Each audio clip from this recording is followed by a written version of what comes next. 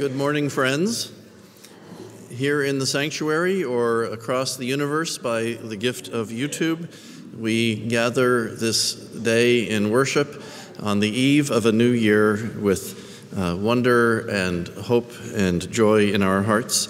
Our call to worship comes to us from the prophet Isaiah, who spoke of gratitude and appreciation for the gifts of salvation that had come to God's people in his day and time. We will share those now responsively as our call to worship.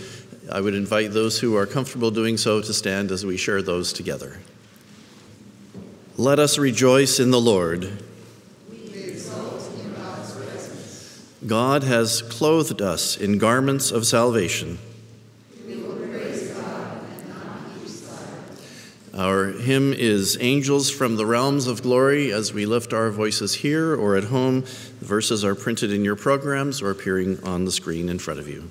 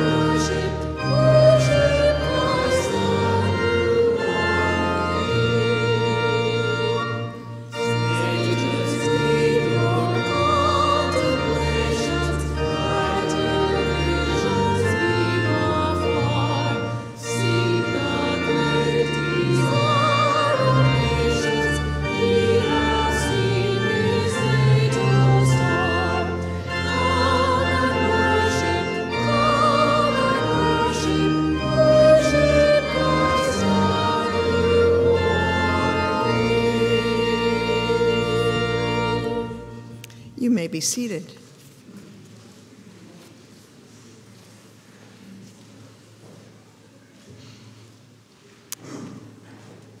The birth of Jesus communicates that God is entirely committed to the well-being of all God's creation, including humanity. God shares our human form so that we may have confidence in God's presence with us. We can speak openly to God and trust in God's ability to help us. We join now in a prayer of confession and renewal, followed by a time of silent prayer. Eternal God, by the birth of Jesus Christ, you gave yourself to the world. Grant that, being born in our hearts, he may save us from all our misdirected ways and restore within us the image and likeness of our Creator. To you be everlasting praise and glory. Amen.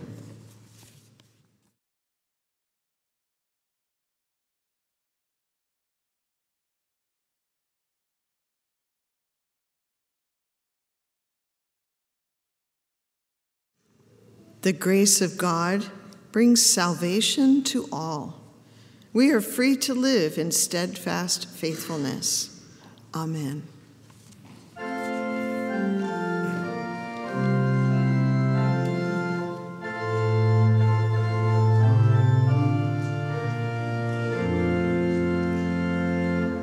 Love came down at Christmas.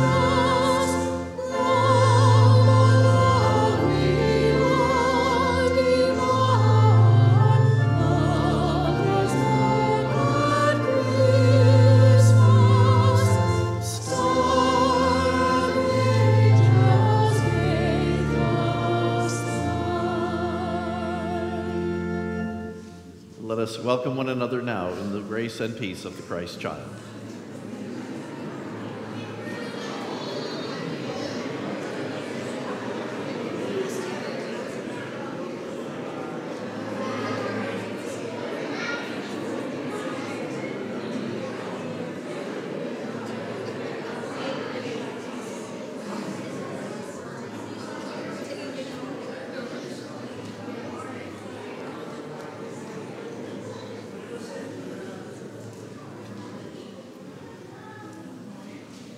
I want to welcome you all to worship as we share together in celebration and praise on this first Sunday in the season of Christmas. Those worshiping together for the first time, welcome to you. As we can be helpful, we look forward to doing so, and we are glad that we may worship God together this day. If you would take a moment and share with us your names in the welcome pads there on the back of the pew in front of you, and share those with your neighbors down the row, that would be much appreciated. As you're doing that, a couple of things to share. What a week that was. And it all took place on one day. The amazing, rich, full to overflowing character of our worship on the fourth Sunday of Advent and Christmas Eve together. Among the 5 services that day, there were over 1,000 people in worship, and you were among them. And thank you so much for your spirit of generosity and hope as we celebrated together. It is still Christmas, a season of 12 days that actually begins on December 25th. And though many people are tired of Christmas by December 26th, having lived in it for weeks up to that time, in fact, we are just really a little ways in. If you are giving gifts to your true love today, you want to be sure to have lined up your 7 swans a-swimming.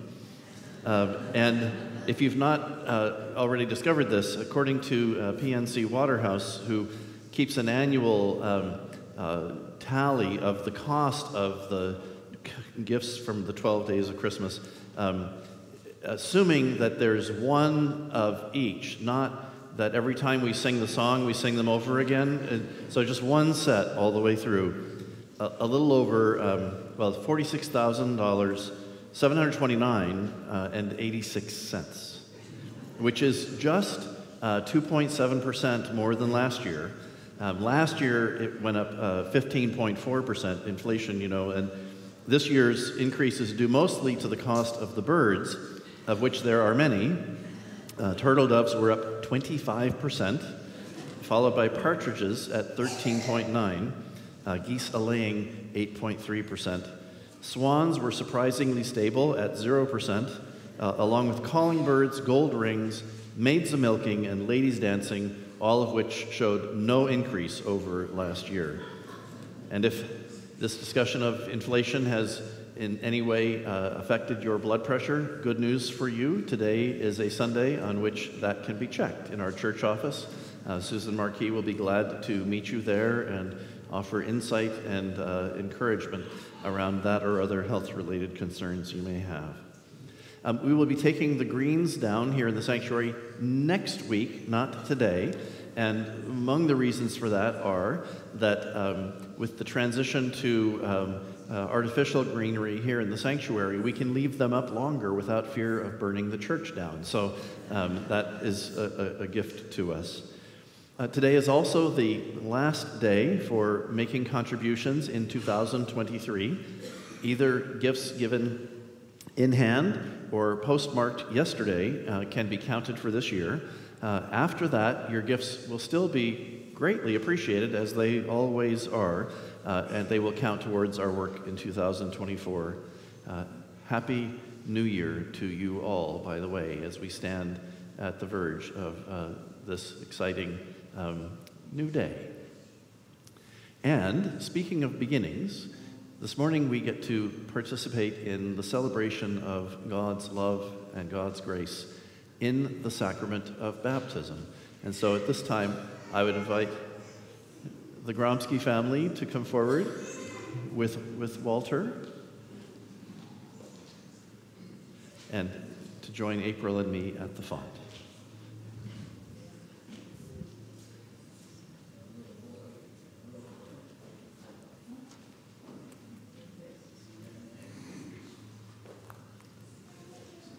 If you guys come around here so that the congregation can see and help to welcome him.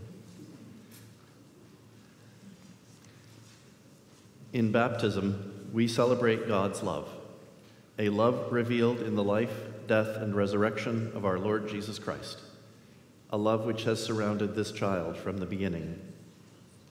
In baptism, we proclaim that God has acted to save us. God washes us in cleansing waters and adopts us as members of the household and family of faith.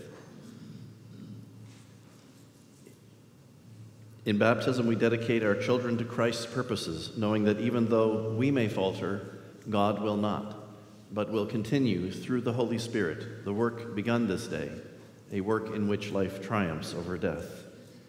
I ask, therefore, do you present this child, earnestly desiring that by holy baptism he be made a member of the Church of Christ? I do. These next questions I will ask Jason and Anna on behalf of their son. Desiring the freedom of new life in Christ, do you turn away from evil and renounce its power? I do. By the grace of God. Do you turn to Jesus Christ and accept him as your Savior and Lord? I do. By the grace of God. Will you bring up your child in the knowledge and love of God, that by your teaching and example he may be guided to accept God's grace, profess his faith, and lead a Christian life? I will. By the grace of God. Let us pray. Blessed are you, our God, maker of heaven and earth.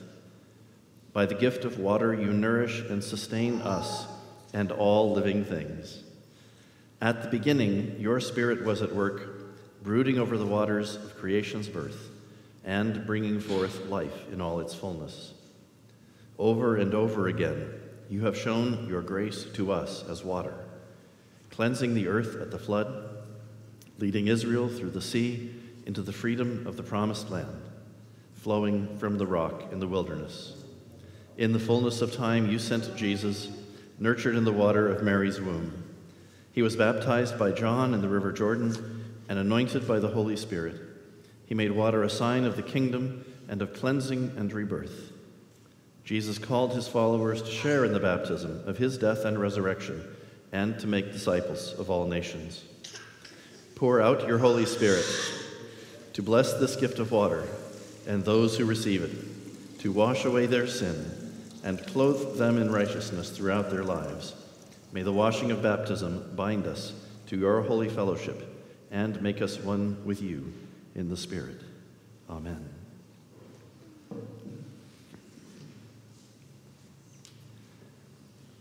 And what are the names of this child? Walter G. Son.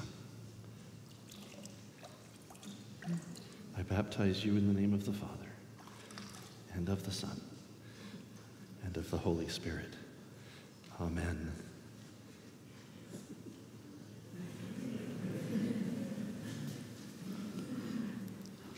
Wally, receive the cross of Jesus Christ.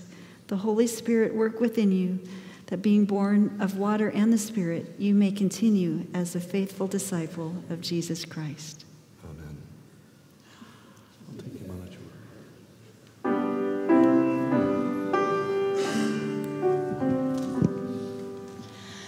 Child of blessing, child of promise, baptized with the Spirit's life. It is water God has sealed you unto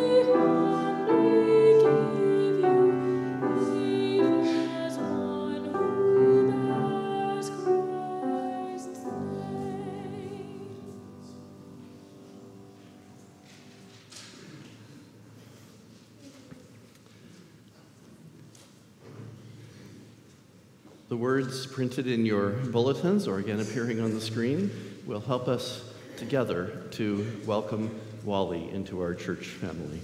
Would you please join with me? With God's help, we will proclaim the good news and live according to the example of Christ. We will surround you with a community of love and forgiveness, that you may grow in God and be found faithful in your service to others. We will pray for you, that you may be a true disciple who walks in the way that leads to life. And Wally, this is yours. You get to have that if you want. And I'm going to give your mother your baptismal certificate, which you can take. Oh, here we go. Welcome. Welcome. So glad to be able to be a part of this together. Marigold, welcome. Nice job. Thank you.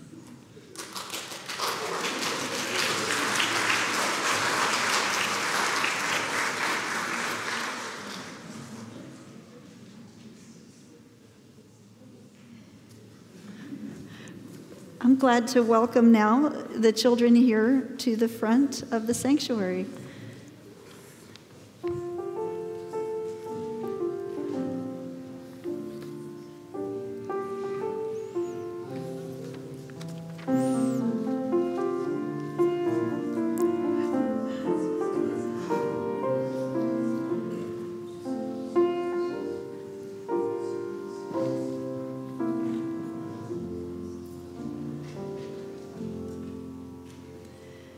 Merry Christmas. This is my daughter, Christina. She's going to be helping me today. The Christmas season is a time for imagining what it might have been like to be one of the very first people to see Jesus when he was born into the world. Here is what one person imagined after reading the Gospel of Luke. On a certain night in wintertime, a long time ago, a young shepherd boy was up in the hills looking for one of the sheep in his care. The owner of the sheep was very stern, and the boy was afraid to go home without the whole flock being gathered together.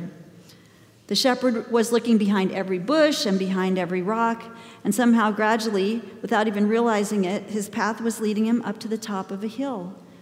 He got up there and looked down, and there was the town called Bethlehem. And suddenly the heavens opened, and the night became as bright as day. A whole host, which means a lot of angels, appeared, and a song of praise sounded over the earth. Then one of the angels came to stand right in front of the young shepherd and said, "Don't worry about your little sheep. All is going to be well, because at this moment a great and wonderful shepherd has been born. Run to Bethlehem, where the Christ child, the Redeemer of the world, is lying in a manger." The shepherd didn't move. Finally, he said, "I don't think it would be right for me to go welcome someone that important without taking a gift. And what could I bring? You may take this flute and play it for the newborn," said the angel, and putting the flute in the shepherd's hand, the angel vanished. The flute had 7 notes, and when the young shepherd put it to his lips, it played.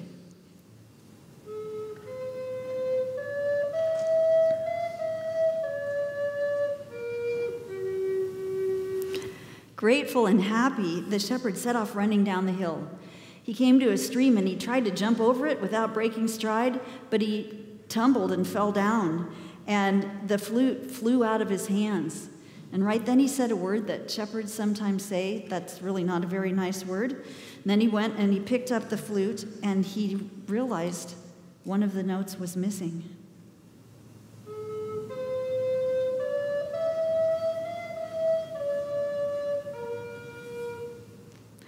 Then, as he rounded the path, suddenly he was face to face with a wolf.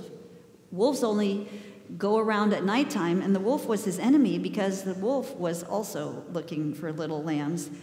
But he stood up strong, and he shouted at the wolf, "Go away!" And then, for good measure, the the shepherd threw the flute at the wolf.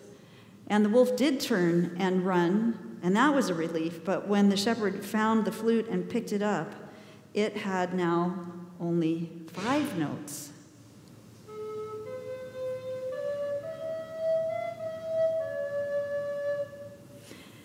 He arrived at the fire ring where sometimes the shepherds would gather together, keep their flocks all herded up in one place, and then they could sit around the fire telling stories and keeping each other company. But although the sheep were there, and for all he knew, his missing sheep was there, but none of the shepherds were there. They left without me, he thought. I bet they went to a tavern in town and they're all sitting around having a party. And it made him feel really left out. And that was kind of a grumpy feeling. So he kicked a jar of water and tipped it over, and somehow the flute slipped right out of his hand. When he picked it up, he'd lost another note.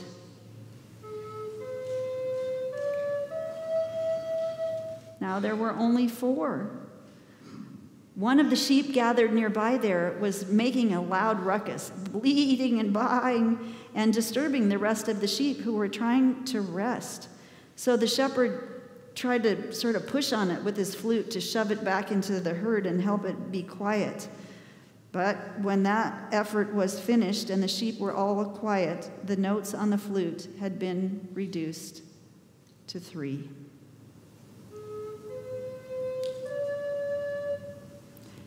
At the gates of Bethlehem, the shepherd got into a fight with a group of boys that was there trying to prevent him from passing through the gates and into the town. And he managed to keep hold of the flute, but when the fighting was over and he was moving through the streets again, he was down to 2 notes.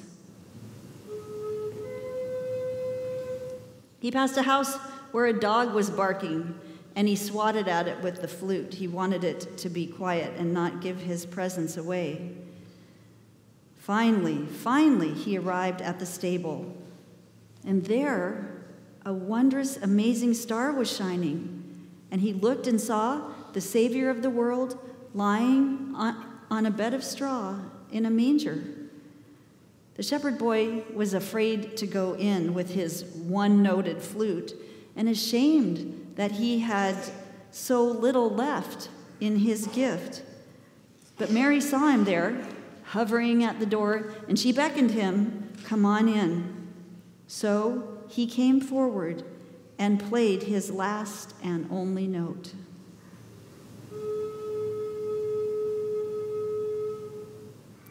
It was strangely beautiful. The baby listened. The animals listened. Mary and Joseph listened. And then the Christ child reached out and touched the flute. With that touch, the flute was made whole again.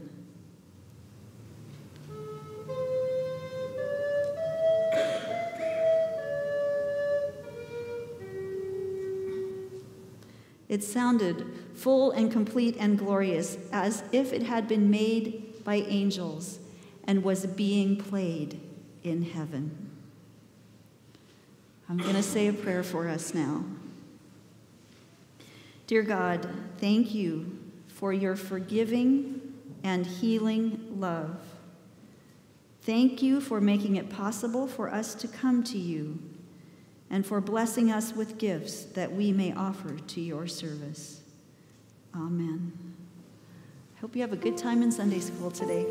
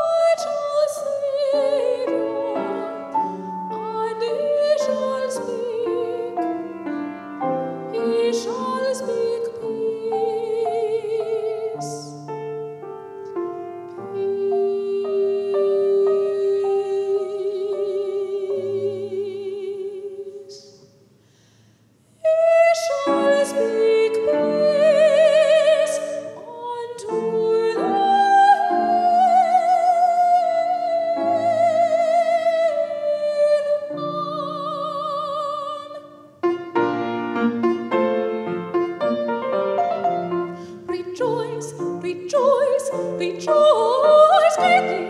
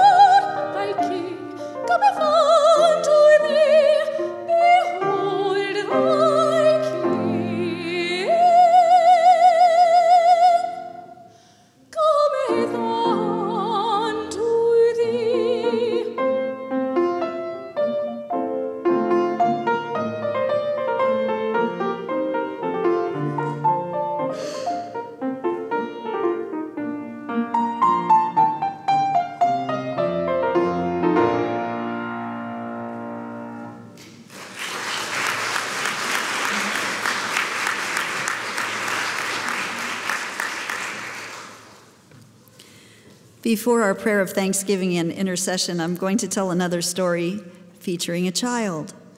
The story about the little shepherd boy culminated in joy over the receiving of grace and forgiveness. This one features the persistent desire to give.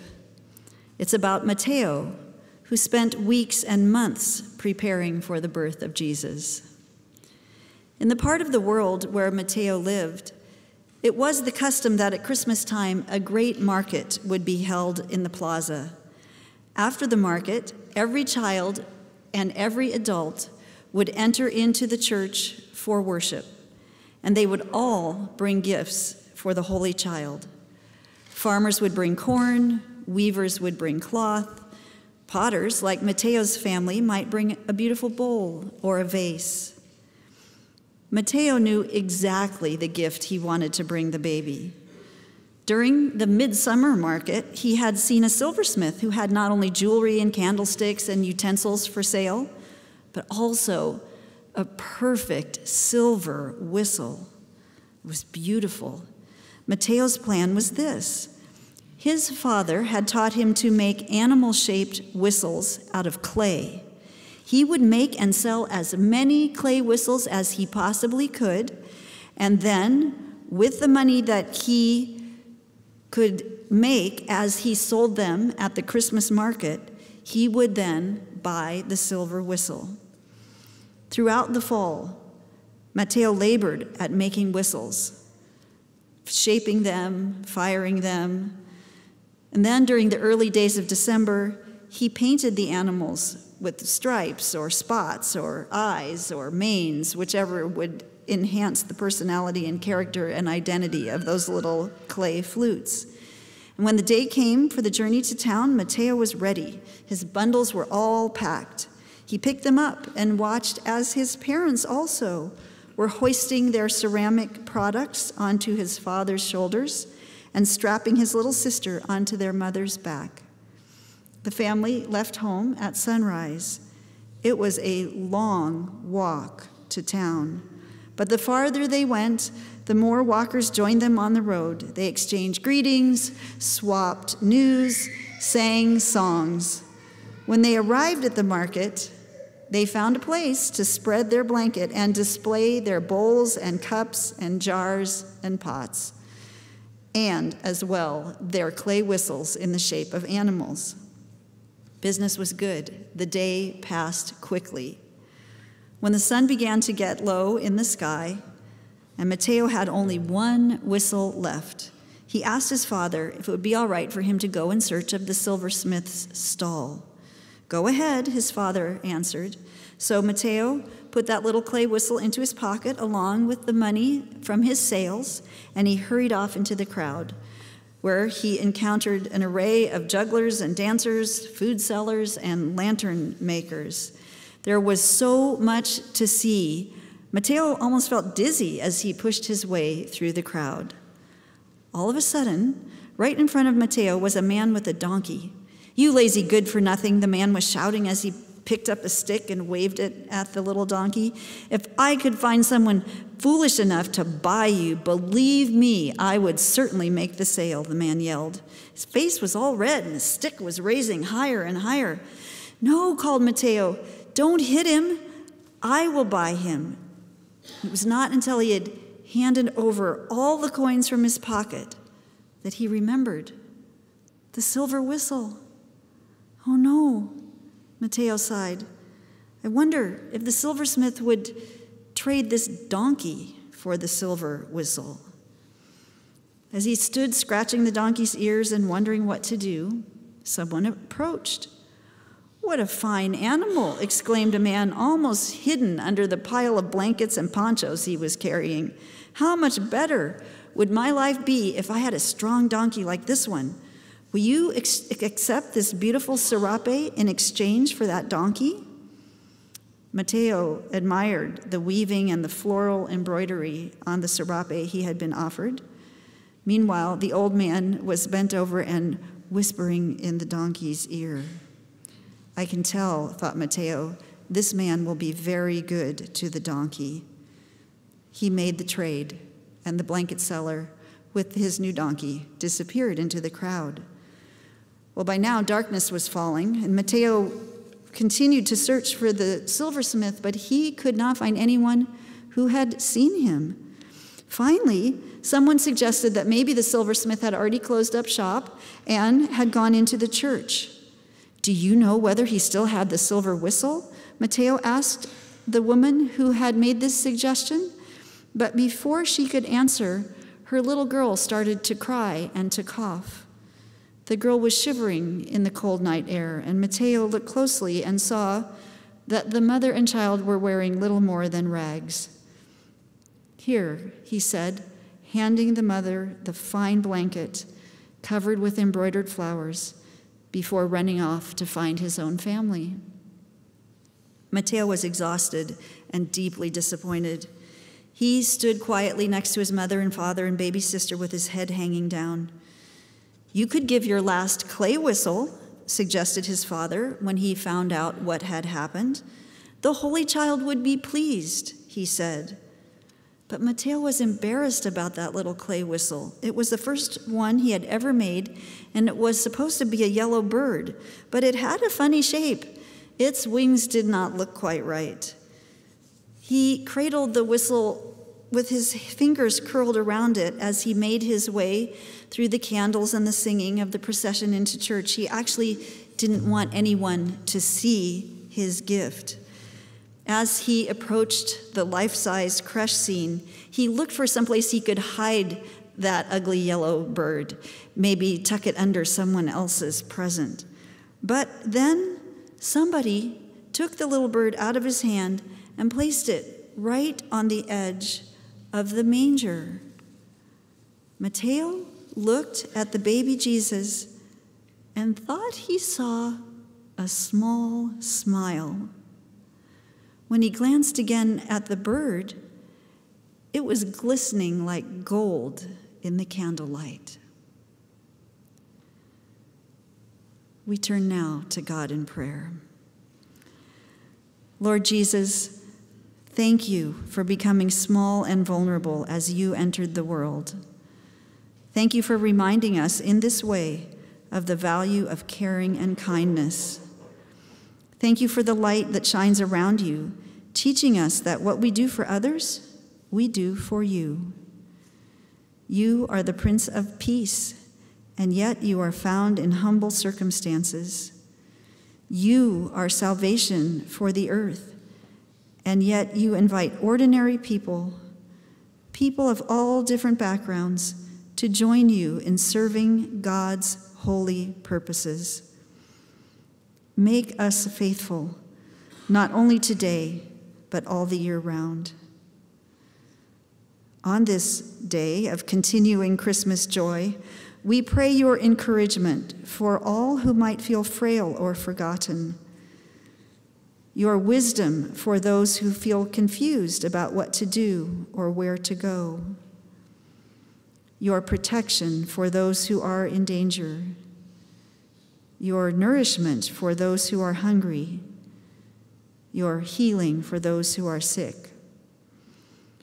Surround with your tender mercy our dear ones, including young Min, who is awaiting surgery, Mo, who is in the hospital, Marcia, Bill, and Ron, who dwell in care facilities, Dave, Kent, Andy, Joan, Andy Pinn, Marty, Debbie and Gary, Beth, Wayne, Lynn, and others whose strivings for health are ongoing. Comfort those who are grieving loved ones, including the family of Ron Showalter. Awaken new hope in those who have been in duress.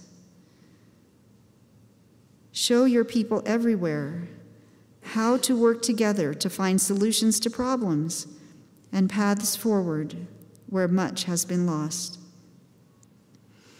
At Christmas time, all creation sings. Thank you for teaching us to treasure the plants and animals and all other forms of life which contribute to the beauty of the earth.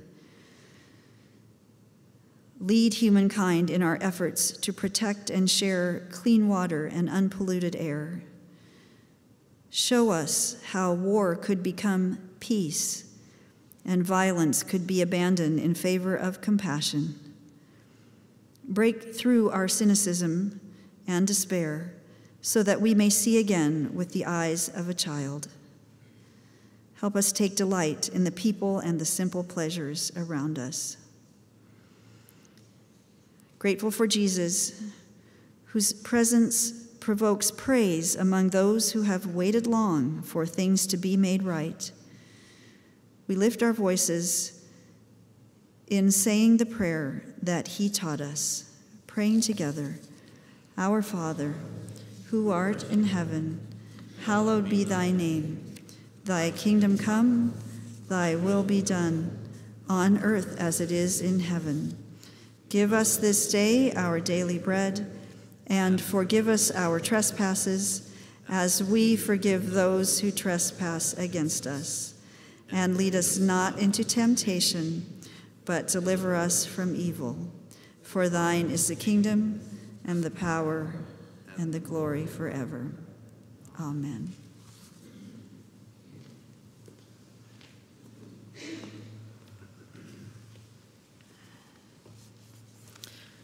God's generosity with us makes it possible for us to be generous in return.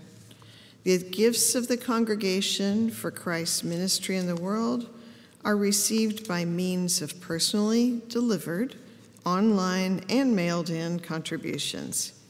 We dedicate our offerings now with this prayer. Gracious God, as you have given yourself to us, so we give ourselves to you. Make our ministry fruitful, that the peaceful and loving power of Jesus may be known in our own neighborhoods and around the world. Amen.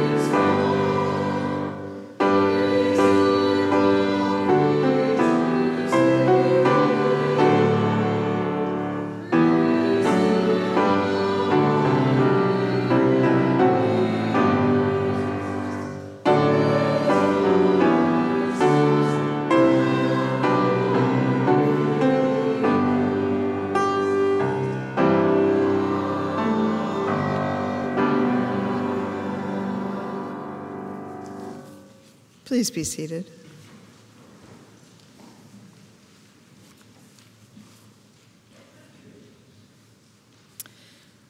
Luke's gospel tells not only of Jesus' birth, but also of how Mary and Joseph raised him within the traditional Jewish religious practices.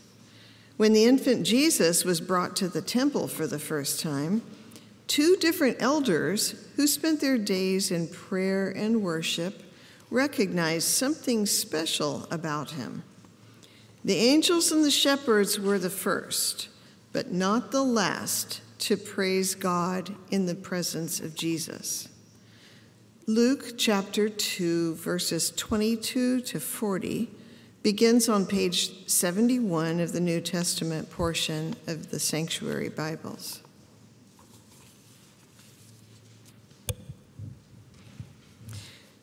When the time came for their purification, according to the law of Moses, they brought him up to Jerusalem to present him to the Lord.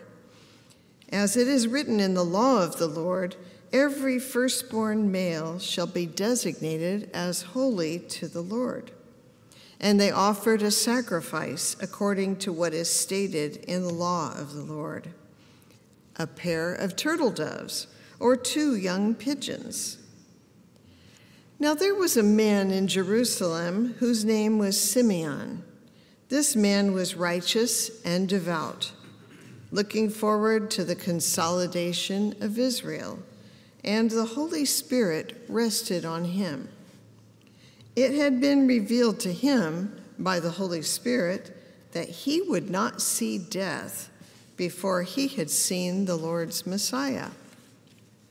Guided by the Spirit, Simeon came into the temple, and when the parents brought the child, Jesus, to do for him what was customary under the law, Simeon took him in his arms and praised God, saying, "Master, now you are dismissing your servant in peace, according to your word.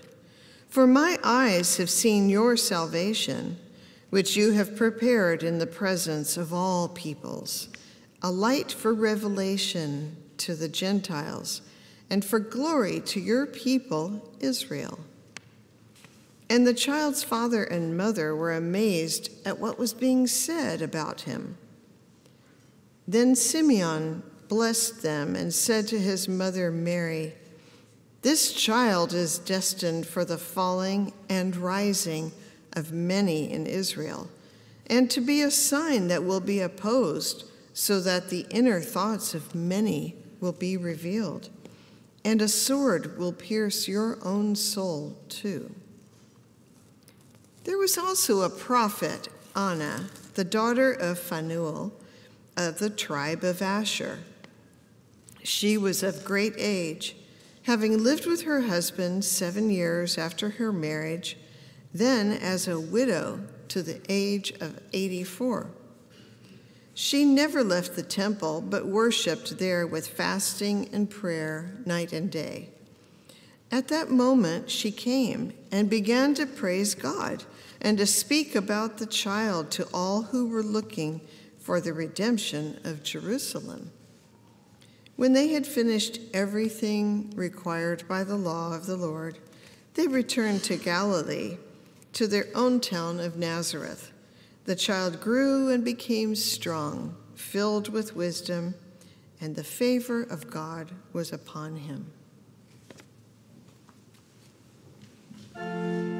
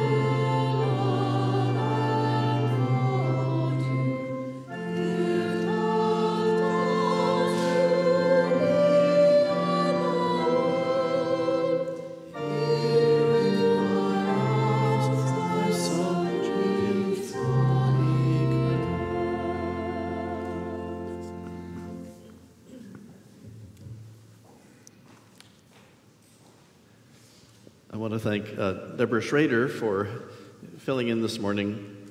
Claire McCurry, who was originally to be our liturgist, had symptoms of a cold late this week, and so Deborah has filled in. I figured that you could all survive the discrepancy between the printed materials and the actual person helping lead us in worship.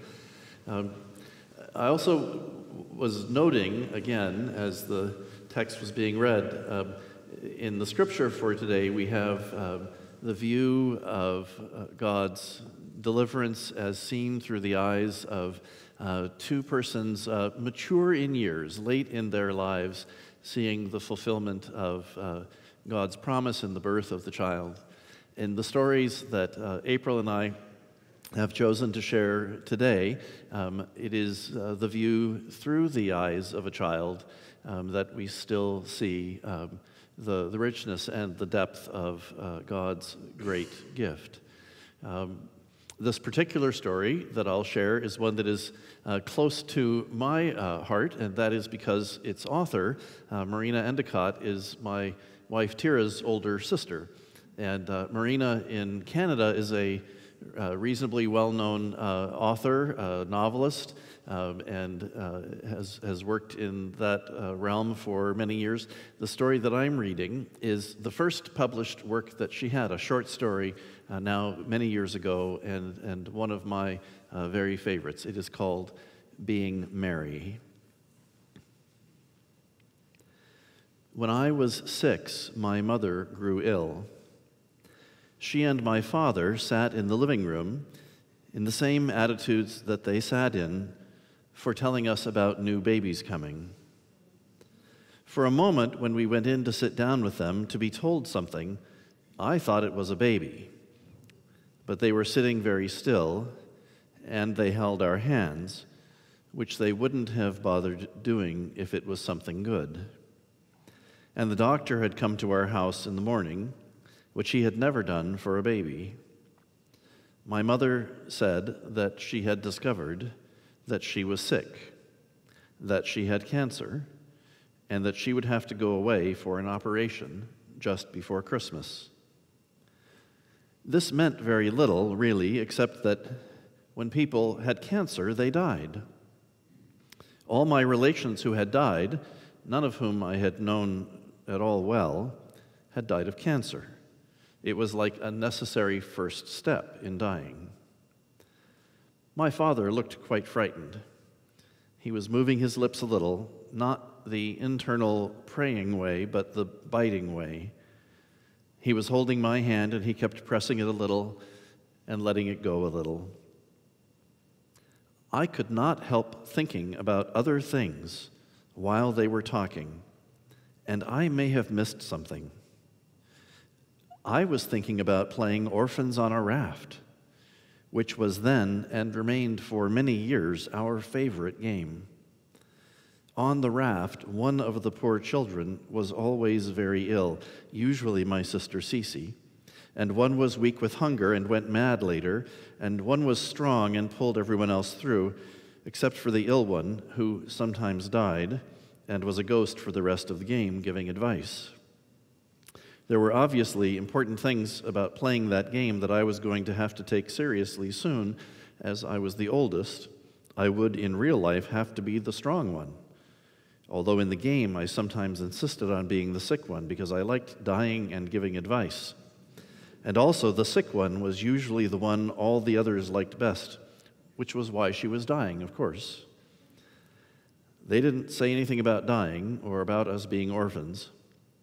It was, I suppose, a leap for me to think of us as orphans when only my mother was ill, but my mother and father were one thing to me then, and my mother was the stronger element in that one thing.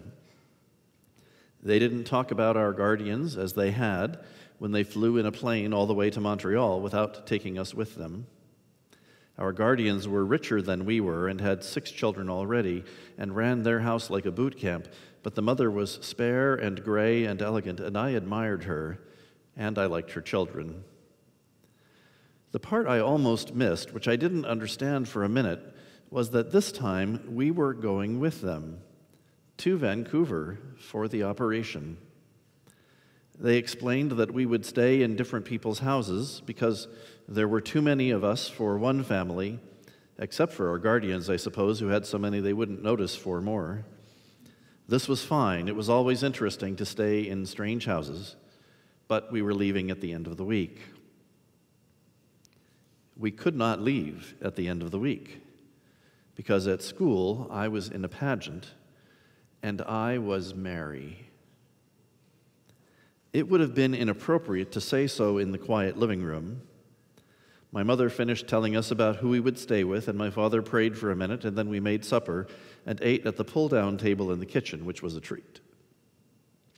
I had never been Mary before, even though I was the minister's eldest daughter and surely an ideal candidate. When the school photographer took our pictures, he called me Cupcake, which made me sneer at him. And the picture still sits on my mother's dresser, a girl in a beautiful blue dress with curled hair, sneering in a very pompous way. My baby sister had been Jesus the year before in the church pageant, while I was only an angel, and my brother was the littlest shepherd who got to give his crutch to the baby, but although I knew that the part of Mary was written for me, no one would cast me.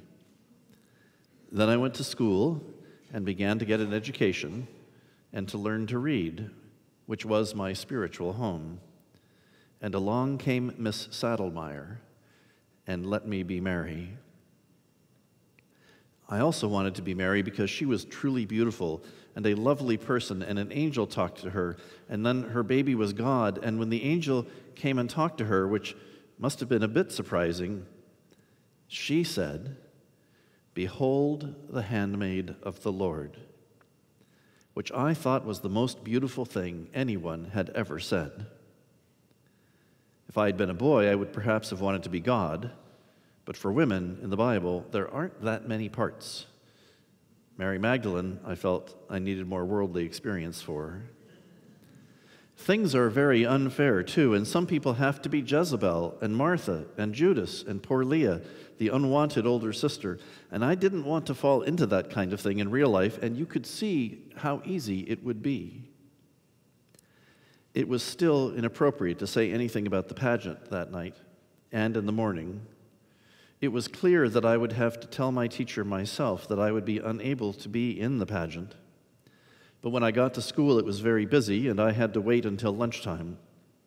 At lunch, Miss Saddlemeyer rushed off to the staff room right away instead of staying to talk to people and leaving slowly, as she usually did. And I went and ate my lunch with Jamie, whose parents were our guardians, just as usual. Only before I went, I passed a desk with an eraser sitting on it, just sitting there. It was a beautiful pink eraser, not the ordinary kind, but a new kind that smelled wonderful, like candy.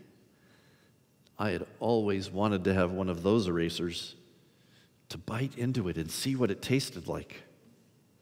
I put out my hand as I passed the desk and picked up the eraser and put it in my pocket. While we had lunch, I told Jamie that I was going away soon, but I didn't say how soon. I told him that my mother was sick, and he was very impressed. His mother never got sick. When she had had her last baby, she did sit-ups the next day and lost all the weight she had gained in 3 weeks.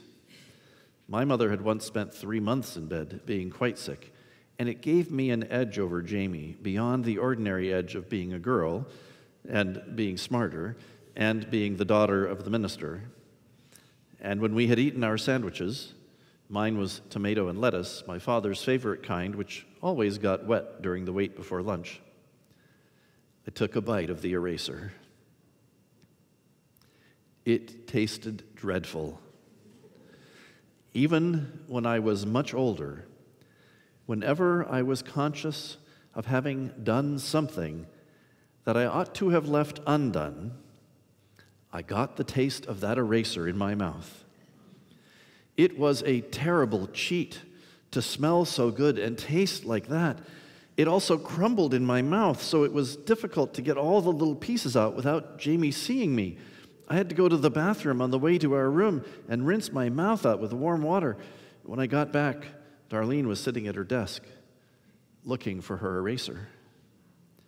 She put up her hand when Miss Saddlemeyer came into the room. "Miss Saddlemeyer, someone has taken my eraser," she said very loudly.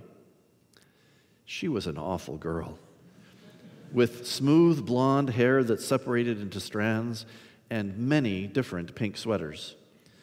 She was quite pretty, but I didn't like her at all, and I was not sorry that I had bitten into her eraser into 2 halves and spit out half in crumbs. Only it would be very awkward if she discovered I had taken her eraser, because she would make a stink. And underneath that objective thought was the certainty that I would go to prison. And underneath that subjective thought was a devastating knowledge that a person who stole erasers and ate them was unfit to be Mary in the play. Miss Saddlemeyer told her to look again for her eraser and began writing on the board. Darlene looked on the top of her desk again, but it was not there, of course, because what remained of it was in my pocket and weighed a lot. Then she turned around to the desk I shared with Jamie behind her and looked straight at me and said quietly, because she didn't want Miss Saddlemeyer to hear her, "You stole it." Jamie was appalled and put his fist in her face, which was not the thing to do at school, but Darlene was too mad to tell on him. "You stole my eraser," she said again to me, "and I know it." There was no possibility of a quick retort. Darlene was smarter than I thought, and probably God had told her who took her eraser. I couldn't think of anything to say at all, not even, "No, I didn't." It was a good thing that Jamie was there, because he said it for me, and he said it again and again, louder. I was afraid if he kept saying it, Miss Saddlemeyer would hear, and as soon as she looked at me, she too would know that I had taken the eraser. And a little movie would run in her head of me putting out my hand and taking the eraser, and then me in the lunchroom taking a bite of the eraser, and then she would be miserable because she really liked me, and it is not possible to like someone who takes people's erasers and eats them. Darlene was getting pinker, and something had to be done, and done properly, or disaster would be upon me, and I would be known everywhere, no longer as the daughter of the minister, but as the thief. "Thief," she said, still fairly quietly, but people around us were beginning to look. I looked up at her and said, "I didn't take your eraser." I said it to shut her up forever, to make it impossible for her ever to speak again, to sew her mouth shut, to rob her of the gift of language, and to make her believe me. It was one of the most important things I had ever said, and it was a lie. I put my hand on the eraser in my pocket, and I thought about God and about jail and about Miss Saddlemeyer, and I looked at her as if she was a squashed bug who was a liar and a thief herself. It worked very well. Then I thought about God some more, and I thought that it would be impossible to believe in God if a person could lie and make people believe so easily when she had her hand on the eraser in her pocket and the taste and smell of it still in her mouth and nose. Darlene sat down in her seat again and looked for her eraser. Jamie looked at me and twirled his finger around his ear and then pointed at her to say, "She's crazy." I looked at him and thought how stupid everyone in the world was. And then I walked up to Miss Saddlemeyer's desk and stood there while she finished writing on the board. If I hadn't taken a bite out of the eraser, I would probably have said something, or I would at least have slipped it onto the floor so she could find it. But stealing an eraser to eat is difficult to confess to, and you can't give one back casually when it is bitten in half with teeth marks. I thought about telling Miss Saddlemeyer while I waited for her, but it seemed to me that it would serve no useful purpose, and that I was not going to be Mary in the play anyway because I had to go away, and so I wouldn't have to quit from sin, I could quit from absence. I've been unable to live in one place more than 2 years ever since. Something always comes up that makes it seem better to quit from absence. Miss Saddlemeyer finished writing on the board and came to sit down at her desk, and I told her to tell her that I had to tell her something. And she said, "Can you tell me later? I have something important to tell everyone in the class." I would probably have rushed ahead with it anyway, except for having stolen the eraser. I couldn't really bear to be in Miss Saddlemeyer's presence having done such a thing, because she was the queen of the world to me. So I went back to my desk and sat down beside Jamie again. Darlene was still poking through her desk for her eraser. Miss Saddlemeyer stood in front of her desk and looked at everyone, and she said, "Would some of you please come out into the hall with me? Put your heads down on your desks. It's a secret."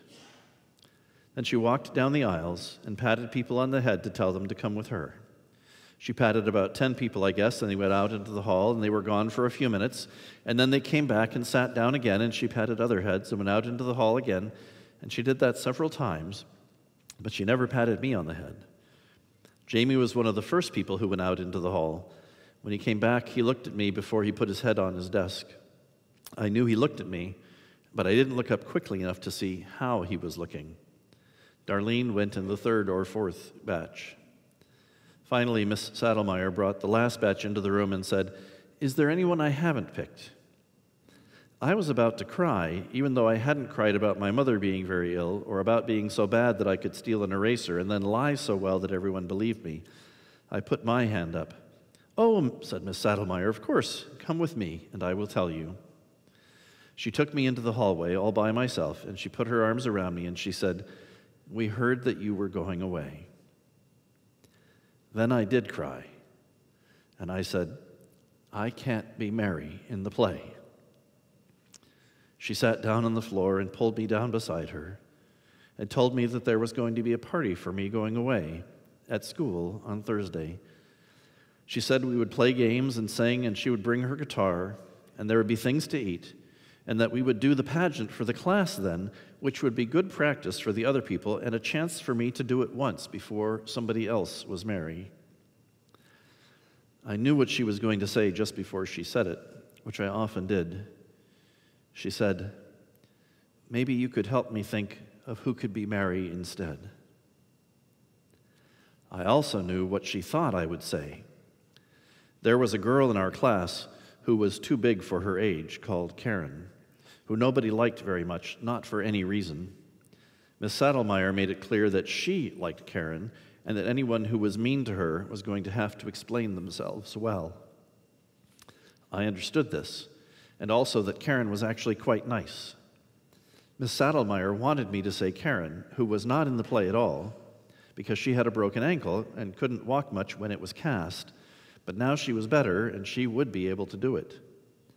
However, if you are going to steal erasers and not give them back because they are bitten, and then not say anything about having done it, and not explain that you should not be Mary because you are not up to it morally, then you have to have your own set of morals. And although I hated Darlene like poison just at that moment, Darlene was not in the play either, because Miss Saddlemeyer did not like her very much, although she didn't show that except by being a little bit nicer and slower with her. Darlene's eraser had been taken and eaten by me, and she would have to be Mary. It was not entirely Darlene's fault that she was so awful. She had an awful mother. Maybe being Mary would be better for her than for Karen, who Miss Saddlemeyer already liked. And if Miss Saddlemeyer knew as soon as I said her name that I had stolen Darlene's eraser, then she would have to know. "Darlene," I said to her, still sitting on the floor with her arms around me, "I think Darlene should be Mary now." She was quite surprised. She just sat there for a minute, and then she tightened her arm around me and looked at me, and then she said, "Okay, Darlene it is. You don't have to worry, you know." She was talking about the eraser. After school, I walked home with Jamie until we went different ways, and then I carried on by myself. I didn't walk the usual way. I thought I would have an adventure and walk through other streets. Darlene had been very surprised, too, when Miss Saddlemeyer asked her if she would be Mary when I was away. Miss Saddlemeyer was a very good woman and did not say, "Laura thinks you should be Mary." She must also, I think, have been quite a moral woman if she could understand what I was doing, and a generous and intelligent one to say to me only that I didn't have to worry. There was a lot of snow. It was dark, too, at 4 o'clock. Not deep night dark, but evening. I walked along the sidewalk of a street one over from where I usually walked. The sidewalks are little valleys when the snow is that high, and it piles on the roadside and on the house side, and you can't see much but snow with little yellow pea patches on it from dogs and holes punched in the bank sometimes from someone trying to climb over and get to the street. At one corner, though, the snow was cleared away well, and across the street you could see the houses right down to the foundations. One of the houses was burning.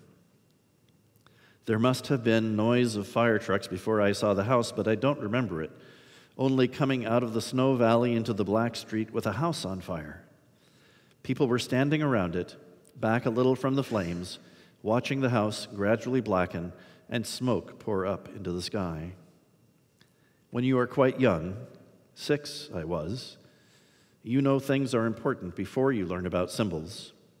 It was a terrifying thing, this fire gulping up the house, waving its arms around and flailing at the beams, but also clean and wintry and beautiful. I stood and watched it. Nobody saw me standing there to tell me to go away. I was ashamed of taking Darlene's eraser, but was not, after all, the crime of the world. I threw the eraser into the fire. It was a good throw and went right into the heart of a window burst open. I was not going to be Mary, but I would be careful not to be Leah or Martha either.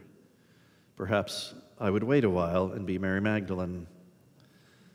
My mother was not going to die, not with a fire like this going on, not when she was so busy, not when her eldest daughter didn't know everything she needed to know. I thought with a small regret of the orphans on the raft, being self-sufficient and strong, and making their own way in the world. Then I turned around and ran home through the snow, in the wind, with the fire behind me.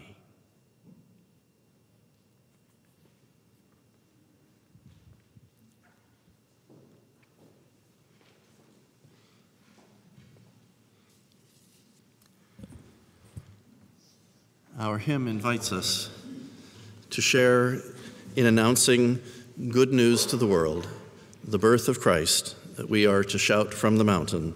Let us stand and sing together, "Go, Tell It on the Mountain." The words are printed in your programs, appearing on your screen, or found in the hymnal, number 251.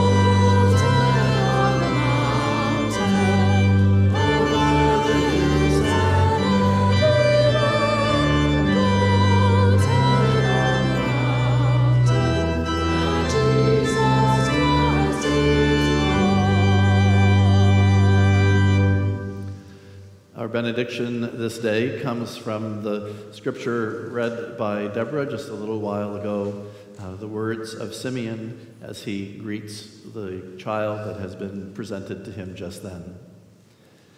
Lord, now let your servant depart in peace, according to your word. For mine eyes have seen your salvation, which you have prepared before the face of all people, to be a light to the nations and the glory of your people Israel. Amen.